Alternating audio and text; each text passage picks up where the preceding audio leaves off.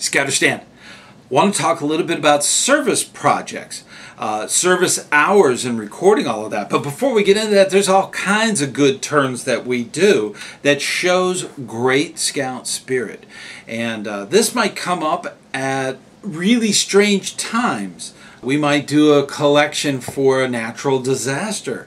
Scouts might get together and collect water or any particular item and send or help get it sent off to a charity that's going to a disaster. So that's something that does occur. We might even do recycling. That's something that might come up. It's not defined. Service projects can be many different things. They could be recycling.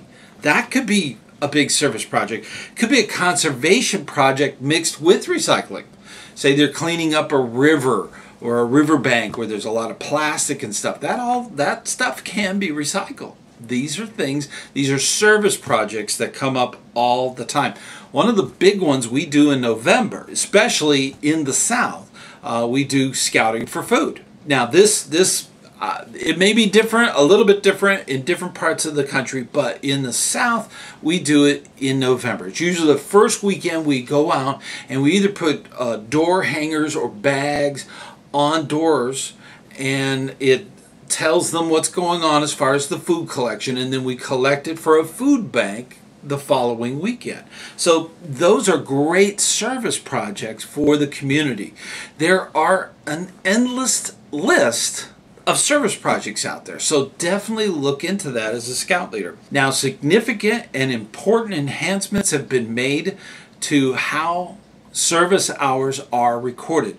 So depending on your area and depending on what you're doing with JTE and all of that stuff, it may be different on how it's reported. Scouting is moving from the old system that was out there, and they're going into a new system called Scoutbook. So a lot of that has been transferred over.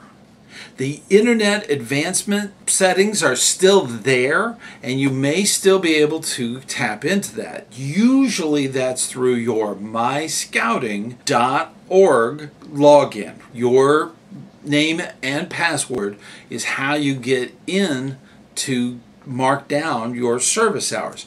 Now, over time, they're going to integrate more with Scoutbook, and it will automatically be done through that. This is something that is changing, but it's something that needs to be done.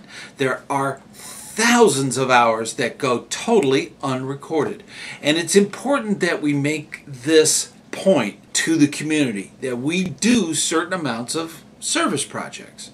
We put in the hours towards the benefit of the community, and that's very important. Regardless, Scout is friendly and courteous. That's part of it. We need to get those numbers recorded. Make a point to look into how your area is recording service hours. Make sure that whenever your unit is doing service for the community, that those hours are collected and put towards your service hours. Many times you're going to find that the service hours, the database, has been already integrated or moved over to the new system. So look into that. If you're in charge of that, and there should be more, there should be a whole team that works on that. Make sure that you know what is going on with your unit's service hours. Keep up the good work. We're going to keep putting in our service hours and keep on doing that service. And we, the community, everyone, we appreciate all the effort you make for the good of everyone in our community. Thank you so much, and I'll see you on the trail.